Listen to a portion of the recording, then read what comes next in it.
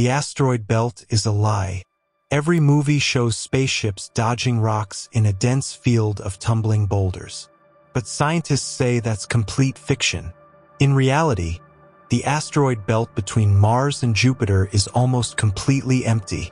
If there were 100,000 asteroids out there, the average distance between them would be 5 million kilometers. More than 10 times the distance from Earth to the Moon. If you were standing on one asteroid, you'd be lucky to even see another one.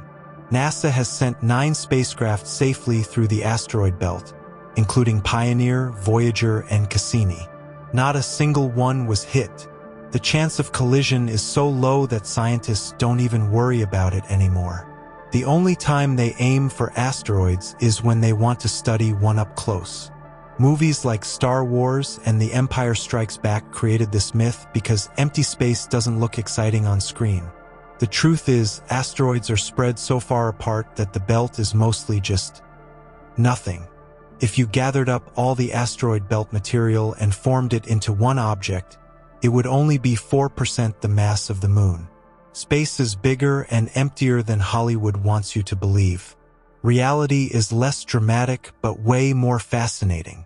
Would you fly through the asteroid belt? Let me know.